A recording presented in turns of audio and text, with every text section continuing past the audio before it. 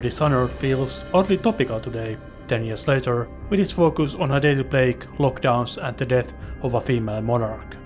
I would argue that the society of Dishonored is also diseased. You see, the newly emerged industry and age of discovery is fueled by whale oil. The process of hunting and slaughtering whales is a brutal one, and the cruelty is hard to justify. I think an interesting detail regarding this is one of the gifts that the outsider gives Corvo. The heart of the late Empress, Jessamine Caldwin, which Corvo can use to locate bone charms and runes, as well as to learn more about the world. Having been denied her final rest, Jessamine's heart is combined with metal and machinery.